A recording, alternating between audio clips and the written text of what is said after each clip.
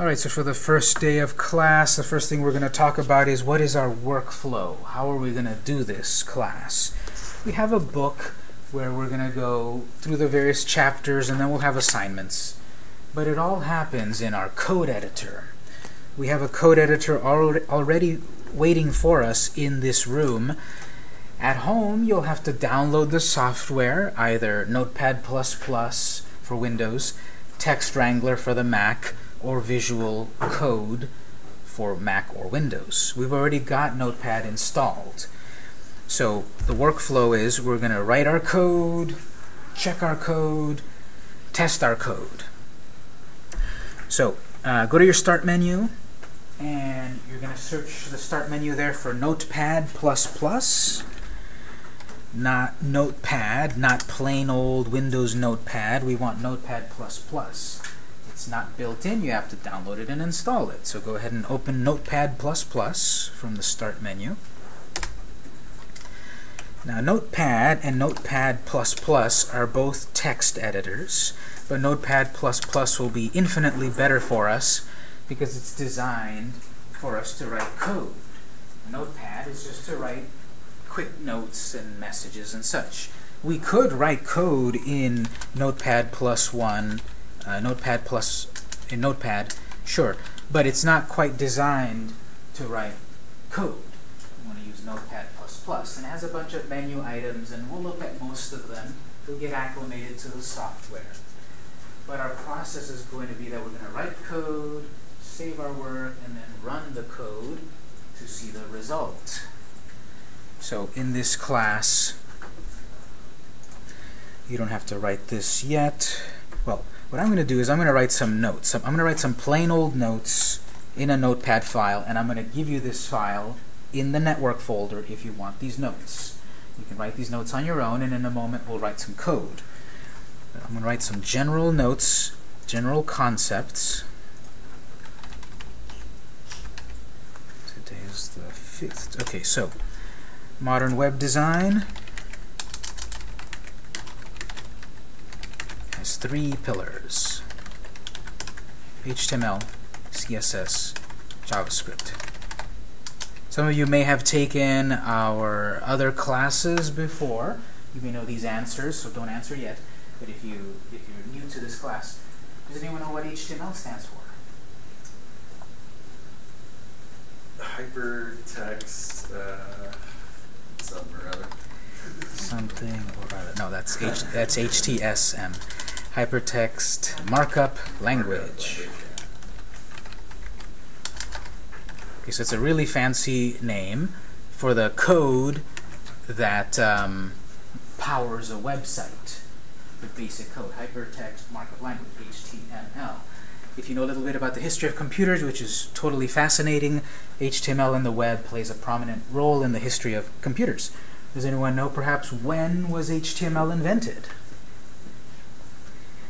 In the 2000s? True or false? False. In the 1800s? True or false? False. In the 1900s? True. In the 1950s? In the 1990s? 1989. Close enough. So 1989, HTML was invented. It came from an earlier language from the 80s, SGML, actually. And it was invented in 1989 by a college student in Europe, Tim Berners-Lee. You can get some of that information in the book, a little bit of historical perspective. But basically, HTML, the language that powers websites, were invented in about 1989. The general populace started to learn about it and use it in the early 90s. And now, basically, the world has changed, literally, because of HTML. Tim Berners-Lee is one of the most important people in history. It sounds hyperbolic, like, you know, obviously George Washington is important, and Abraham Lincoln, and all of these figures, Einstein. But Tim Berners-Lee, who is still alive, is one of the most important people that's ever lived, because he invented a language that permeates our lives. Everyone uses the internet. You visit, you know, Facebook, you go to your bank, you chat with people, you play multiplayer games on the web, on the internet. And so all of that was revolutionized in 1989. There had been computers since the 50s, since the 40s, actually since the 30s, but there's been computers for a long time. And the thing that is the internet has actually existed since the 60s. But websites, 1989, the Facebook website, your bank's website, the website where you go off and buy tickets to a concert, websites, since 1989.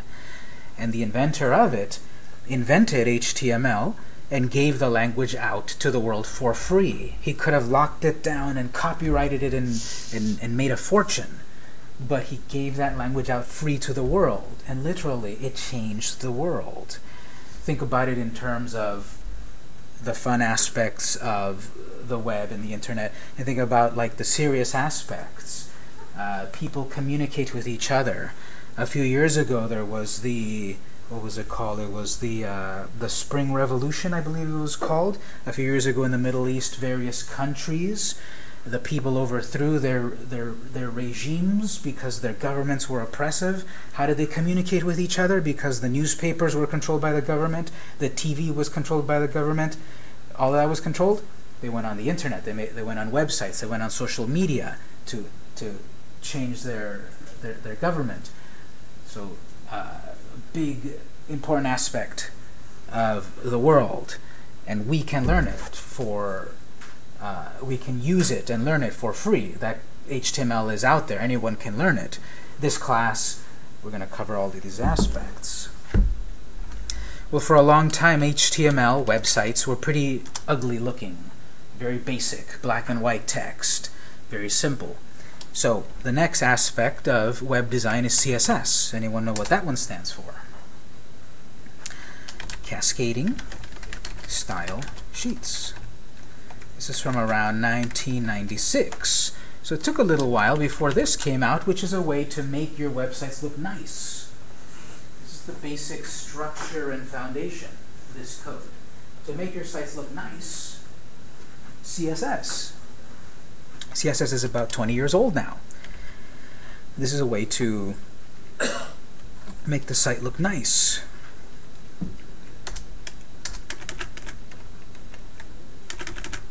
So we've got HTML for structure. We'll see what this means as we do it. We've got CSS for design.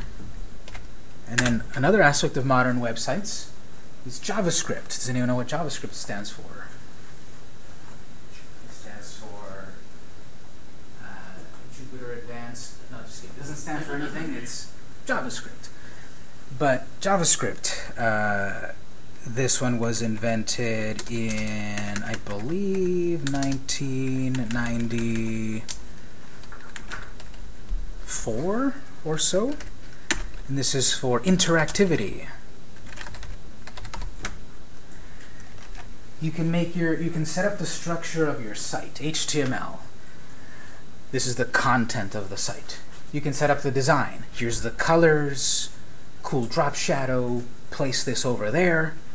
But then for your website to do anything, it's JavaScript. Question? 95? Oh, okay. So 1995, JavaScript. And it's for interactivity. It's to be able to click and do something. It's for also the ability to create games. You can create games with HTML, CSS, and JavaScript. I teach a class for San Diego City College in making apps, making Android apps, iPhone apps, apps for tablets, games, all of that. I teach that using those languages, HTML, CSS, and JavaScript. And if you learn those languages, you can create a structure for your app, a visual design for your app, and interactivity, and you can make games. And I teach that class, and it's for devices. Yes? Can you use JavaScript to develop apps for iPhone? You can. Exactly, yes. So I'll mention it in more detail later, but if you make a note, the other college I teach at, sdce.edu, San Diego Continuing Education, search classes mobile apps. You just search for my last name. You will see the classes. Over at San Diego Continuing Education, my classes there are free. This class was some amount of units, 2 units I think, and you either paid out of pocket or through your BOG. The classes at Southwestern are not free. Classes at Continuing Ed, where I also teach, those are completely free. And I offer this class of mobile apps. The catch is that the classes are over in Kearney Mesa. You have to go way up there in Kearney Mesa, Arrow Drive.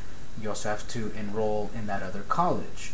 But I bring that up because if you're interested in making apps for iPhone, Android, all of that, I teach this free class that teaches you all about that, but over at the other college. Starting in the fall, which is like August or something. If you need more information on that, let me know, and I'll let you know later. But for us, we're going to focus on websites, and we will also create mobile-friendly websites, meaning they're not apps, but we're going to create websites that will look great on an iPhone or an Android or a tablet and such. With these languages, focus on HTML and CSS, but touching a little bit on JavaScript. Hopefully enough for that you then take CIS152. That's the class that is the more in-depth JavaScript class.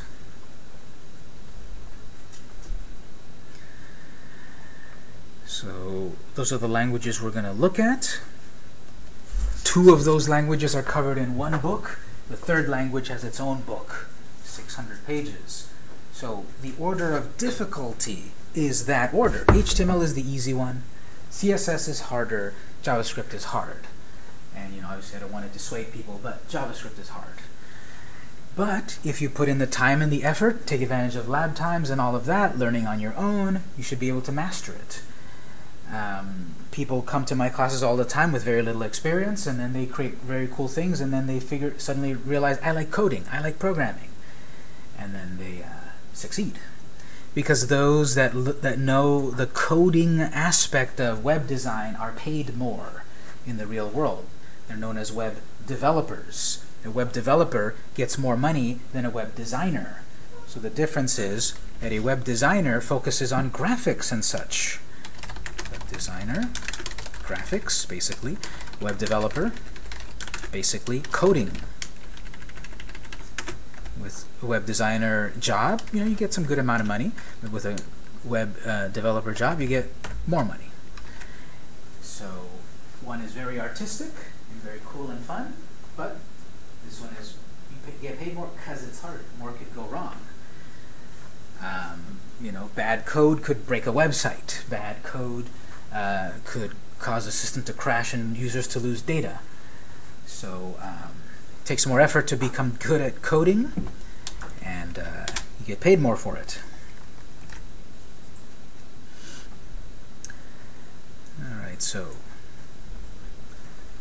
how we will actually write our code. We need a code editor, a web browser.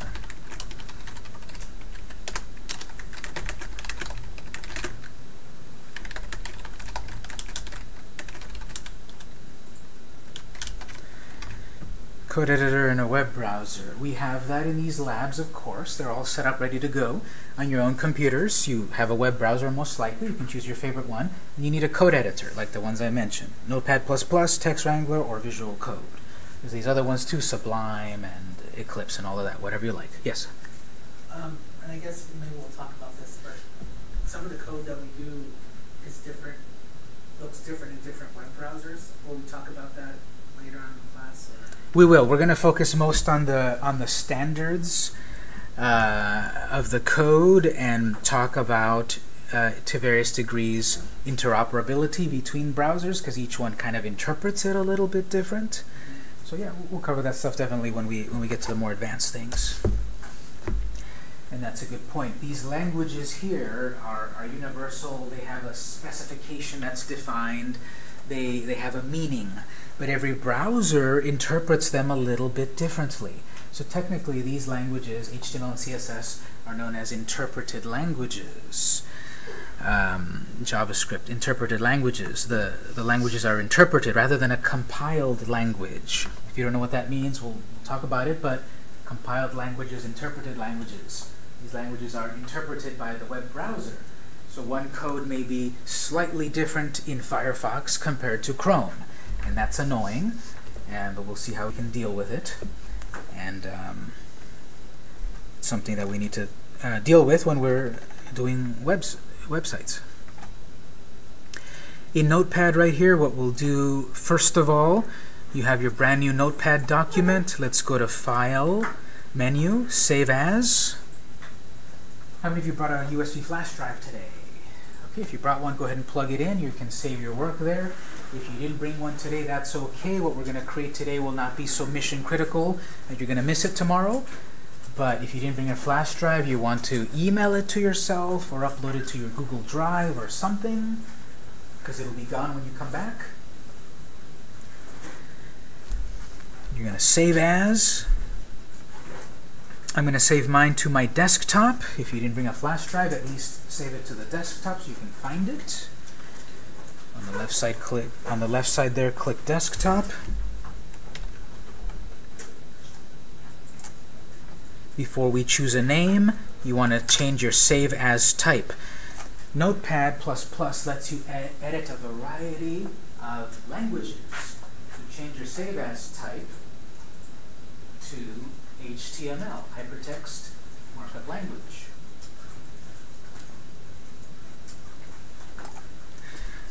And I'll just put, for the moment, today's date,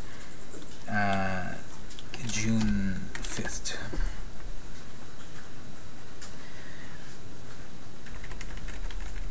Now when we create these files, you can name them anything you want. And I'm about to call this June 05 with a space. Be careful about files when we're coding, because a space could actually cause a problem. When we link files together, that space could cause the link to break. So I'm going to avoid spaces. You could keep it like that with no spaces. You could use dashes if you want to be able to read it. You could use underscores. So on my other note file here, I'll make a note. Recommendation. When creating HTML files. No spaces. Use dash.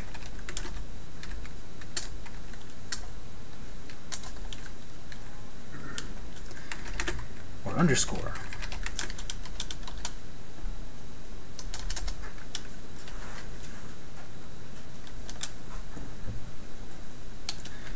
No spaces between words. And recommendation, keep the name lowercase. Even having uppercases and such could possibly cause problems when you link your code, because if you wrote something as my file.html and something as my file.html, they're different. And therefore, if you typed code that said link this file to that file, and you typed it lowercase but the file is uppercase, that's a broken link. So don't use spaces in the file names. Dashes and underscores are fine. And avoid uppercase, lowercase. Keep it lowercase. And then also keep a project in a folder. We're going to use images, we're going to use videos, we're going to use a lot of extra things. All of those things that make up a project should be in a folder. So I was about to save this with the wrong name in the wrong place. A better way to do this that we will start to get used to as we do it is, I want to make a folder with today's date, and I want to put the files of today's work in that folder. So I haven't finished saving my file yet. You may have done so already, and if you did, that's okay. The better way, following my recommendations here, is I'm going to create a folder first on my desktop. The folder can be called anything I want, but I'll put today's date, and I like to write the dates like this because they organize themselves alphabetically when I have a bunch of files on a USB. If I call my folders January 1st or June 8th and all of that with words, they don't alphabetize because, you know, the month of May actually appears after the month of January or July in alphabetically. So if you use dates like that, this will alphabetize itself easier. So instead, make a folder, whatever you want to call it. I'll put in today's date, and in the folder, I'm going to save the file. And in there, I call it whatever you want, and I'll call it June-05, no caps. You can change this, of course, if you already did it. You can call these things however you want. If you already have a system, that's fine. If you're learning brand new, I recommend my way. You're going to have various opinions all over the place how to learn how to do this stuff. They're all right and they're all wrong. The one that's right is the one the instructor's telling you at the moment, however. So I'm going to save that, make sure it says HTML, Hypertext Markup Language. So we have right now then the best and worst thing we can ever have, a blank document. It's the best thing ever because we can create anything. And it's the worst ever because where do I start? Well, a good 500-page book is a good starting point. Before we write anything, did everyone save that? And anyone having any trouble? Okay, let's check one more thing. Let's go to the web, and let's go to the #1 trafficked website in the world, which is, starts with a GU and ends in an Google. Google. Google.com, the #1 traffic website in the world. Gets the most traffic all over the world. Go ahead and go to Google.com for a moment. I'm in Firefox. You might be in whatever web browser you want, but I'm at Google. Right-click on an empty part of the design, and from the menu, select View Page Source. Every website in the world is set up by default to show you its code. And here in Firefox, I'm looking at the code that powers Google. It's a lot of code for a relatively simple looking screen. So all of this probably looks like a lot of gibberish, and it is until you learn it. There's all of this stuff about object and closure and error capture stack trace and function and data and style and doc type. There's a lot to look at. For fun, go to any other website and do the same thing. I'll go to the college's website, swccd.edu, taking a quick look at our own college's website. Actually, for some reason it was slow today. I guess, okay. Go to the college's website, www.swccd.edu, right-click on an empty spot, view source, and then you'll see lots of code there also. So I'm showing you this because by default, the code of every website is freely visible to you. That's great as a learning tool. You visit a website. How did they do that? You view source. You find the spot in the code and you say, okay, I can do that. You're not stealing their code. You're not stealing their trademarked information. You're looking at the code that makes up that site. It's like, you know, this building is made out of wood and metal and concrete, whatever. I can make my own building out of wood and metal and concrete. That's not stealing.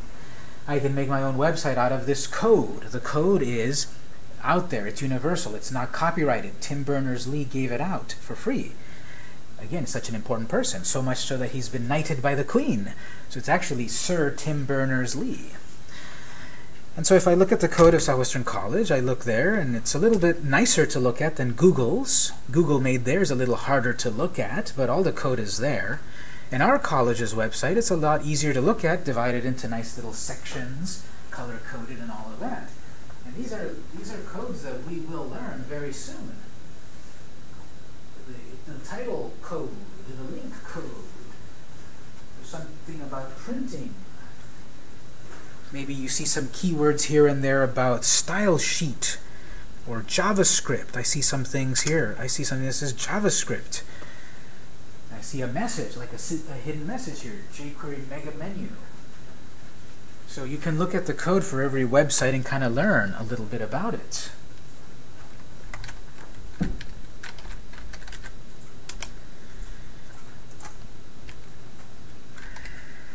Some code even has secret messages if you find it. Here's Mozilla.org, the company behind Mozilla Firefox. Hidden in their code is a cool little graphic of the Mozilla mascot. Hidden in the code, yeah. If you go to Mozilla.org and then you do the right-click view source, it's hidden in the code. Hidden to most people because they're only going to look at the front of the website. But us, advanced people, we will look in the code and we see a little message. It says, "Hi there, nice to meet you." So I don't know if they still have it at the moment, but Target, you know, like the Target right over here on East Lake Parkway, they hire people on a regular basis, and I looked at their hiring, you know, their hiring page, and at one point a few months ago, they were hiring people for their website and such. So the application to get hired for the Target website was a test for you to look at the code of their website. Before you could apply to the website, it asked you a few questions about their website. It said, what how did they say it? What code foundation are we using? So that means go check out our code and go figure out what underlying foundation of code are we using over at the Target website. Once you answered all the questions and you figured out that answer, it then let you apply. So before you could apply, you had to kind of like hack into their code, not in the bad way hack, but hack into their code to figure it out a little bit. And speaking of the word hacker, we're all going to become hackers in this class. No, we're not going to steal people's credit cards information and meddle with elections. We are going to learn code, and the traditional word for hacker from the 60s and the 70s was someone that was hacking away at the keyboard, learning and coding and experimenting and having fun. So the original word that has really been lost in the popular culture, I don't think we're going to get it back. The original term of a hacker was a good term years ago. Nowadays, you're a hacker, and a lot of times, you know, first knee-jerk reaction is, oh, you're going to hack me, steal my credit cards, etc. But we're going to learn good hacking. Question? When you're looking at the code, things are in different, sometimes things are in different colors. Mm-hmm. We'll talk about that. Yeah, definitely. This shows us, for example, in the Firefox code, all of this nice color coding. This is part of why we want to use a civilized code editor like Notepad++. So we'll talk about why there's different colors in a moment. But yes, some sites have their code in black and white, like Google over here. Some of it's in color, some of it's just in black and white. But we'll talk about what that color coding is all about and why it's useful. Yes? So I'm using Visual Studio Code. Mm-hmm. Is it going to save my code by default, whichever language I'm using? When you do a file save as, I believe there you can choose your type of code, and if not, you can type, you know, the name of your file .html, and it should save it as HTML code, because it might not know what code you want unless you specify. So check that on your save as, or make sure you have the extension of .html. So we have the ability to save, to view the code of different websites and copy and paste it. That's fine. The original nature of HTML was for this. Tim Berners-Lee made this code and gave it out free to the world, and basically wanted everyone to be able to look and share each other's code. Things haven't worked out completely in that utopia, but open source software and all of that is very common nowadays, and we can share all of our code. You know, you can't look at the code that makes up Microsoft Office. You can't mess with that code. You can't edit the code that makes up, you know, Mac OS X. I can't hack that code. That kind of code is proprietary code that they've locked down and that you could get into trouble for really even looking at or editing. But HTML code is open and free and accessible to everyone. It's the nature of it. For such a simple site, the Google homepage has 316 lines of code. Firefox is telling me there's 316 lines of code. Looking at the Southwestern College website, we've got 1,500 lines of code. Looking at Mozilla Firefox, 1,700 lines of code. So lots and lots of code. Lots and lots of places where things can go wrong. Interestingly, Target is only 971 lines of code. The thing with this code is, depending on the language and depending on what you're trying to do, this code may be forgiving or very strict. So, back here in our notes, HTML is forgiving. CSS more strict. JavaScript. What's that? Dark Souls level, yes. Very strict. What would you consider Java then? The interesting about Java is that they both share the same root, Java, JavaScript, but they are completely different languages. Java was invented first, and then the team that invented JavaScript said, let's borrow their name because they're so popular, so they borrowed the term Java for JavaScript. So they're completely different languages, but Java is also in the very strict realm. You need to type the code perfectly, basically, for it to work. What I mean here is how perfectly do you have to type the code. Perfectly, meaning the right way, the right syntax. You know, what you need it to do, that's another matter. Typing it right, that's what I mean here. HTML, you can kind of type it a little bit wrong-ish, and it'll work. CSS, you need to follow the syntax and the standard and type it right. In JavaScript, you better type that right, or it just won't work. One wrong mistake in JavaScript could break your whole site. And what I mean by that is one character. If this comma disappears, that could break the whole website. That's how strict it is. Not one command or one line, one character wrong in JavaScript could break the whole website or app. This other stuff like HTML, I mistyped content. I forgot a T, let's say. The site will still probably work just fine. HTML is very forgiving. Then when we have CSS, that should be typed properly, but you know, there's a little leeway. But JavaScript definitely needs to be typed right, always.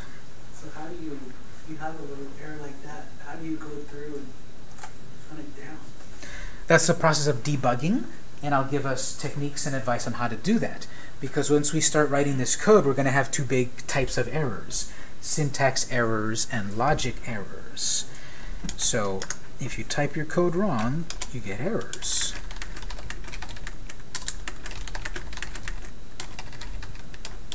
You must debug your errors. The funny thing is that in the history of computers, the reason it's called debugging is because literally the first error in a computer was a bug that got stuck in the computer. A little moth wandered inside of the computer and it caused it to mess up, and then the programmer had to find that bug in the computer, and that was the first computer bug, literally a bug. And now it's debugging. So we have to debug our code because you can get two types of errors: syntax errors logic errors. Now again, just a quick reminder, all that I'm typing here, I'm going to give to you in the network folder at the end of the day, and you're free to take notes at any time or take my notes at the end of the day. Syntax errors. You typed the code wrong. Okay, I should have typed console.log, not .lag. Right? That's an easy syntax error. I typed the wrong code and it broke. Those are a lot easier to figure out. Question? Yes, no problem. Console.log is the right code, not .lag. That's an easy fix. Syntax errors are harder to figure out because this is you didn't type the code how you intended. So unintended code. This type of error is a lot more difficult to figure out. So if I had some kind of code,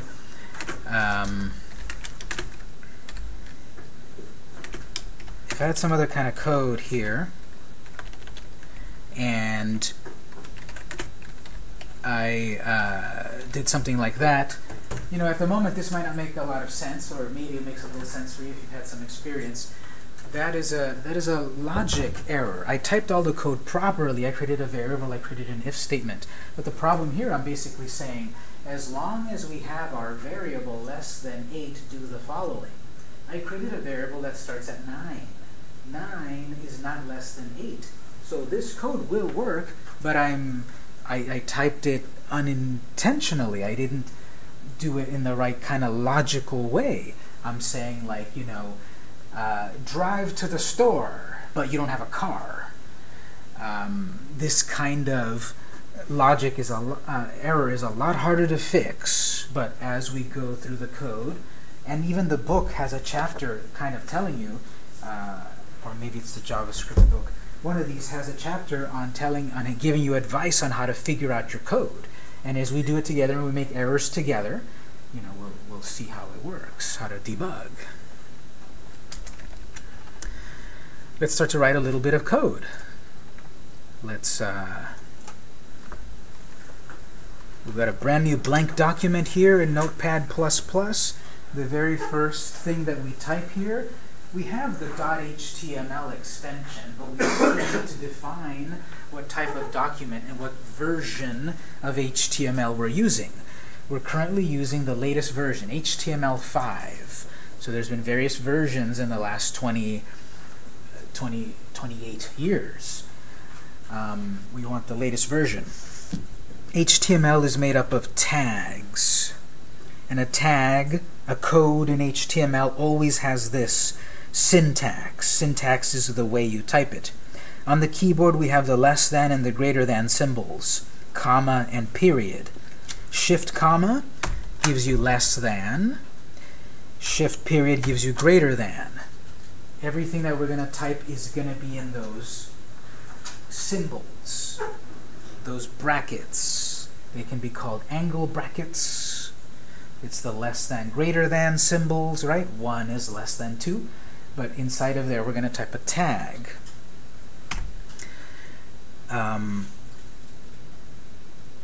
Inside of that tag, then we'll type the exclamation point, Shift 1, and then DOCTYPE. As you're typing, Notepad might pop up and give you hints. For the moment, we're going to ignore those hints. Your code editor, Visual Code and such, might give you hints, and those are great to let you write your code quickly. But as a beginner, ignore them, because you know it's better to learn this stuff manually, and later on we can use the quick hints. I'll show you how to turn that off if you don't want that to pop up a little later. We'll type DOCTYPE, doc type. We're defining what kind of document to type. If you've had experience in HTML, CSS, or JavaScript, the first few lessons may be a little slow, because you know this, but most of us seem to be starting off in a pretty basic level, and that's fine. We'll start basic, then intermediate, then some advanced. So hang in there. Space.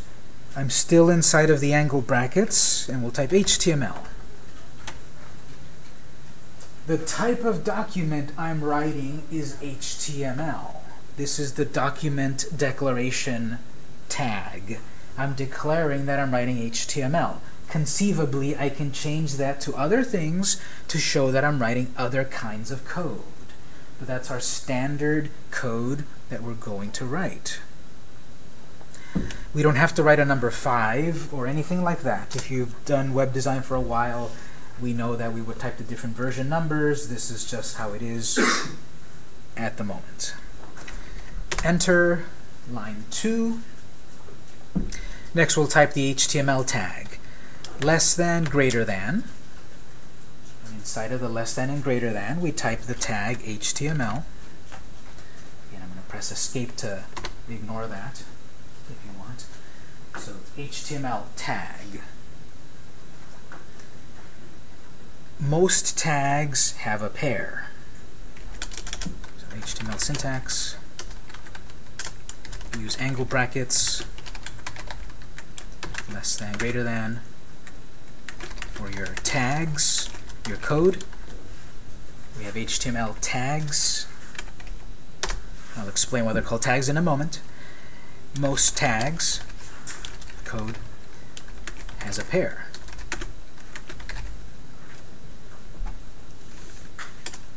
Start tag or starting tag, HTML.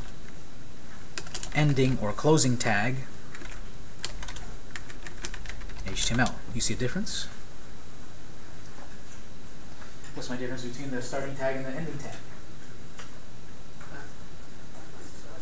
The forward slash, the slash. We have a slash. So when we write these tags, they will often have a pair. It starts here, ends here, with a slash. So in our code here, let's press enter a couple of times. Line 4. Less than, greater than.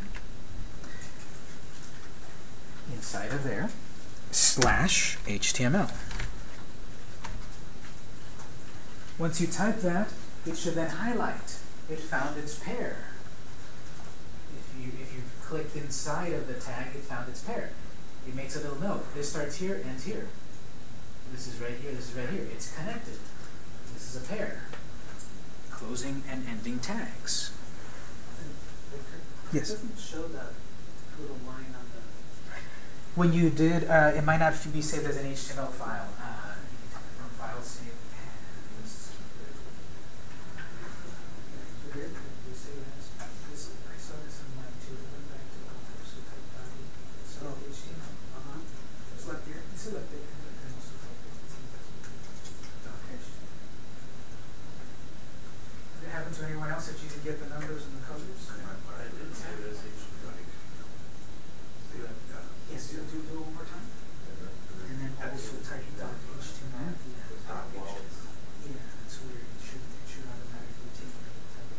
Okay, so if it didn't quite do it for you, you also need to add the .html. This is like different language that probably is not It's a different software, yes, Yeah, but it's going to be very similar. You're going to have the color coding. Can you click one time on the HTML first tag? So it's going to highlight it that way. Oh, okay. So you're going to see it different ways, but you're still going to get very similar results. Originally, when I was working on it, I went to where it was doing it. What happened here is you accidentally hit the insert key. That's where it was. And these are those for All right, so it looks like there might be a little bug here. I did a save as, and you saw that I selected HTML here, but it seems to be going back to all types. Not sure why that's happening. So I selected HTML, but I also typed .html. That's how it will know what your language is. That's kind of odd. So you should see that there's color coding and such. If you don't see that, let's fix it before we go on, because then you're not using it to its full potential. So this is to show you, this is what a real code editor is all about. You're going to see line numbers, highlighted code, color-coded code. We'll see what the colors mean and all of that. All of them have this. Visual Code, Visual Studio Code, Sublime, Text Wrangler, they all show the code in some sort of way. Because if I'm using plain old Notepad, even if I save it as the right file type, it's just going to be black and white text, and that's very annoying to look at. It's not color-coded, it's not connected, it's just hard to look at. That's the difference between looking at the code of the Google homepage, that's hard to look at and to edit, as opposed to looking at the code of our website, properly color-coded. Like it would still work. Yes. Doing a Notepad. It all would still work, even in plain old Notepad, but it's just going to be much more pleasant to write it in a real code editor. Because then you can see if you're missing a bracket or a slash or something. Yeah, look at that. So let's say, I'm typing my code really fast, I'm not paying attention. One of the codes doesn't look the same. The HTML that I type properly is blue, and the one that I type wrong is not blue. I'm not saying that the color will always be blue or whatever color, but they will look different.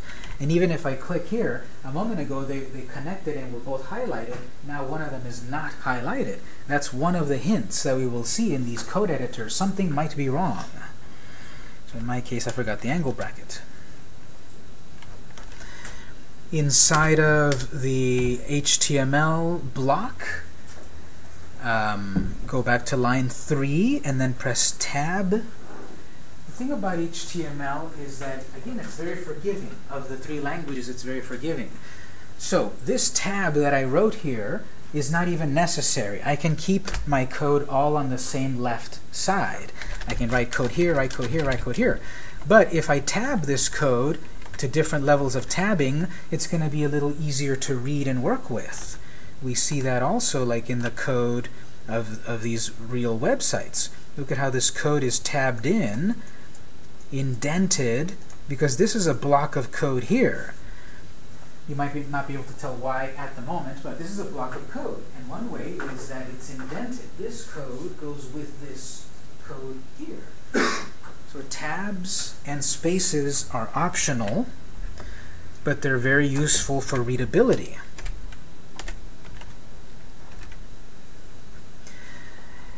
Whenever anything computer related comes up, there's people going to have opinions, and very strong opinions. Even for this, some people hate tabs. Some people want to type a couple of spaces. They're all right and they're all wrong. However you want to type your code is the right way. And the most right way is the way the instructor teaches you. So I'm going to type a tab. I'm going to type a tab. I like the tabs. It's a nice amount of space. But some people, you're going to get into a holy war with them, and they're going to say, no, 3 spaces is what you need. Great, you're right, and I'm right. But whatever you want, I'm going to do tabs. Tab, and I'm going to write another tag, another pair of tags. This one is the head tags. And quickly, I'm going to stop saying less than, greater than, slash. I'm going to say head tag. And that's a shortcut to mean your opening head tag, your closing head tag. But obviously what I did here was angle brackets, head, angle brackets, slash head. Opening head tag, closing head tag. Put some space in between. Enter, line 6. Body tag. So less than, greater than, inside of those, body. Couple of enters, less than, greater than, inside of that, body, slash body, that is. And the syntax here where it is not forgiving is that you do need the slash first. Sometimes beginners put the slash at the end here. In this case, no. It's body, slash body, head, slash head, HTML, slash HTML. No one has asked yet, but the answer is no. There is no doc type pair. That's one of the ones that does not have a pair. I guess you can write it if you want, but it's not really necessary. You don't do it. There is no doc type pair. So you don't need that at the end. This is one special case, and we'll see a few special cases where there are tags that are a single self-closing tag. Question? What does the doc type, what does it do? What purpose does it serve? It defines that the following code is HTML. The type of document is HTML. We could have other types. In theory, we could have other things like XML, which is another kind of code. We say the type of document that follows is XML. So the code that follows is XML code. Or it could be CSS or JavaScript Yeah. or whatever. Yeah, doc type. Multiple at the same time. No, you want one. That's the one you basically want, HTML. But within the document, Oh, once you finish the code and then you write doc type again. no, we only want one doc type per document, the very first line. But if I want to write some CSS or JavaScript, we will be able to write it in here, even though we've started with HTML. So that doesn't limit us to only HTML. We will be able to write CSS and JavaScript within the HTML a little later. So pairs of tags. Most of them have a pair of tags. All of these so far have been color-coded blue. Notice if you then click on a tag, it should find its pair, purple. This is one of the ways to debug your code. This happens so often that you've got these few hundred lines of code, you know, a small program, and then you're kind of figuring out what happened. My code is right, it's all blue. Well, there's a very subtle error right here. And the way that I would figure it out is, okay, I'm going to click that first tag, I find its pair. Click the second one, there's its pair. Click the third one, didn't find its pair. What's the error? Slash is missing. So it's not going to pop up to tell you your slash is missing. Other software does actually. You know, I like Notepad, but on some aspects it's a little simple.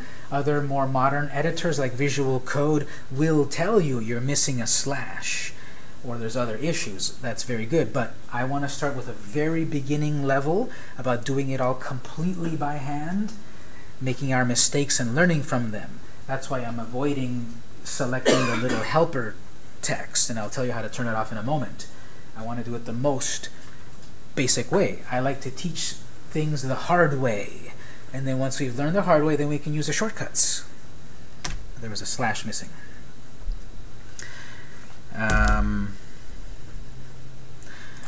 Inside of head, I'm going to tab, because in each section you can have different code.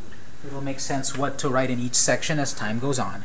But I want to write now another tag here. Title tag. Couple of enters, slash title.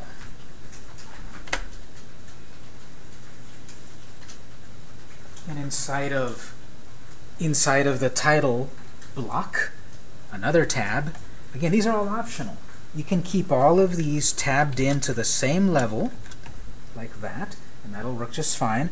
But I like to tab them in when they're part of a section. And now with title, I've tabbed in further, and I'm going to write my first, you're going to write my first website. Now you may have created a website before. Just pretend this is your first website. So the way our class works is we write some code, we save our work, we run the code. Notepad is telling me so far that the code has not been saved. The little floppy disk here is red, it has not been saved yet. Click the floppy over there to save it, or go to File, Menu, Save, or press Control S to save. There's lots of ways to save. So save your file. You always want to save your file before you run your code. Go up to the Run menu, and then choose a browser. Launch any of these browsers to see the result.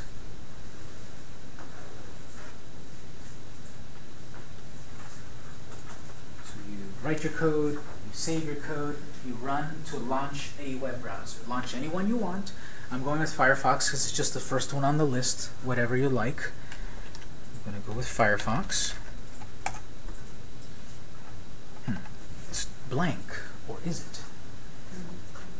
What happened to the text I just wrote? My first website. It's on the top. It's on the tab at the top of the browser. So the head block doesn't display content in the main body block. My first website appears in the title. Target's website, Target, expect more, pay less. In their code, if I browse around, I'm going to find blah, blah, blah, blah, blah, title somewhere. Oh, right there. So on Target's website, there's their title tag, and that's what appears on their tab. Now they have other stuff that we'll look at later, but our code, our website is getting the same basic building blocks as that big famous website.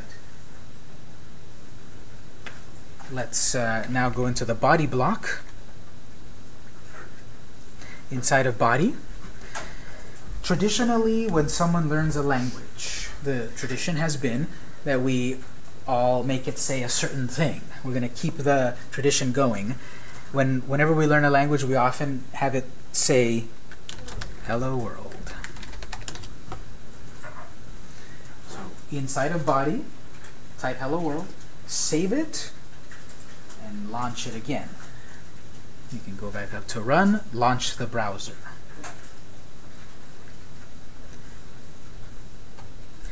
So hello world, I tabbed it because it's part of the body block of code. I'm going to save it, run, launch Firefox. If you've already got Firefox open, right, your monitors are nice and big, you can have your code on one side and the browser on the other. If you already have your Firefox open, or web browser, whatever, you can just refresh your browser after you've done the save part. You don't have to run it every time. You just refresh it. I like to launch it every time because what happens is it opens in a new tab. There's the version where it only had title, and there's the version now where I put something in the body. So I like that it shows a progression of my code every time you do run launch. At the end of the day, I end up with like 30 tabs in my browser, but I like to see that progression. If you don't, you can just refresh your current window and it'll refresh your code. People sometimes, though, forget to edit or to save their code when they edit, so they say, "Why didn't my code work?" Well, you haven't saved. Your icon is still red. So this is going to be our process. Type code, save code, run code. The web browser interprets the code, processes it, shows it on screen. Yes? Do you recommend putting in the code before you put in the text? Or does it matter? I would do the code first, because that sets up your structure, Okay. and then the content. But they're kind of intertwined. I usually do both at once. I write my HTML code and as necessary start to add the content. Unless it's really complex, like a bunch of paragraphs, I might fill that in later, but I want to create the structure to be, this is a paragraph. A picture will be here, and then I might add the detail as I go on. Now HTML, hypertext markup language,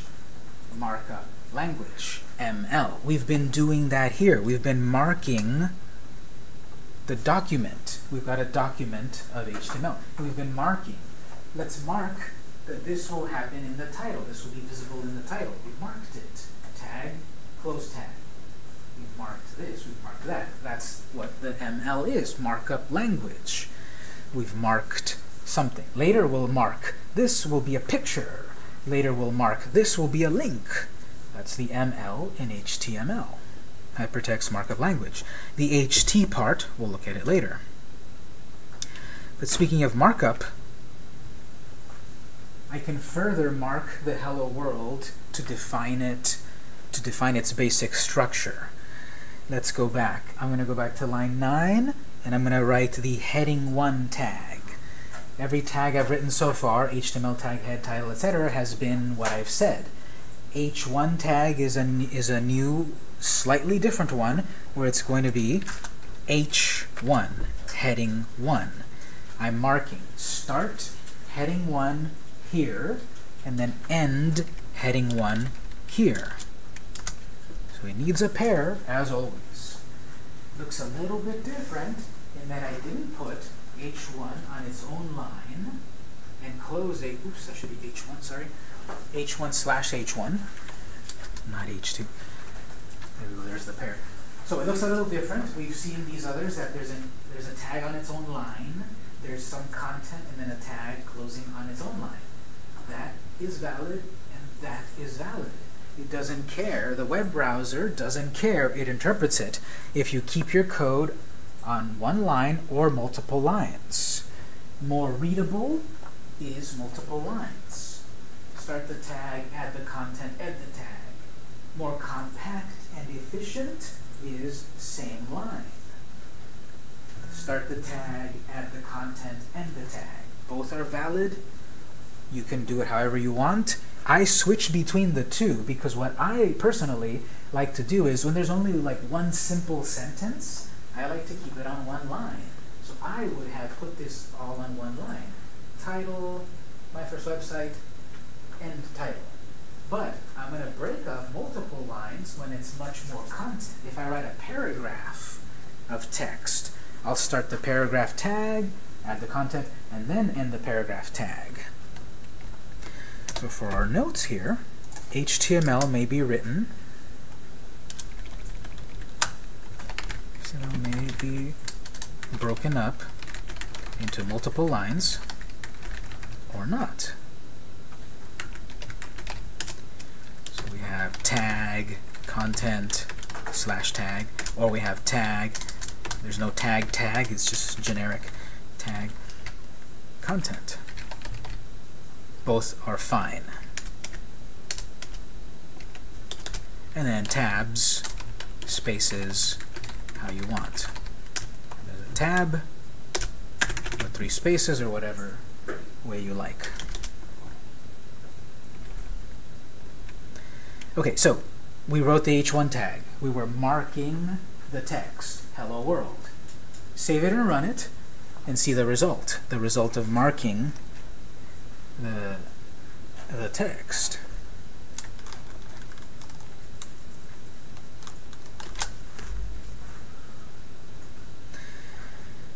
So if I run that, hello world. A moment ago, that was hello world, puny. And now here's hello world, mighty, big and bold, because we've marked it, H1. Yes, sir. How do I run it in Visual Studio? In Visual Studio, what you'll have to do is just go to your folder, yeah, and then double click it to open it in the browser. So, hello world, it's been marked, big and bold. And guess what? We're having so much fun coding, class is over. 2 minutes ago. They stopped paying me 2 minutes ago. So this is how we're going to do the class. When we come back tomorrow, we're going to get much more in depth, following the book a little bit more. But here's the big idea. We're going to write this code. We're going to create this structure. It's boring right now, black and white. Later on, via CSS, we'll change the color. We'll put a background image, a gradient, a drop shadow. We'll align this text next to that picture. CSS. Much later in the course, then we'll do interactivity. You click a button, and a pop-up happens with a welcome message that knows your name. That's JavaScript. So we have a lot to learn, but we've got 2 whole months. We're going to cover a lot, little by little, like this. Plenty of lab time to get working. Homeworks and all of that. Final project. That's our general concept. This that we worked on here, you can take it with you if you want. I'm going to start over with a new document next time just to practice. You can keep this one if you want and show your friends and family. Look at that, I made my first website. And when we come back tomorrow, 9 o'clock, we're going to start again and start kind of using the book a little bit more. If you have the book, browse it a little bit, and you'll see that the concepts of HTML are pretty attainable, and then we'll get to CSS and JavaScript. Any general questions for today? The notes. Let me put the notes in the folder right now.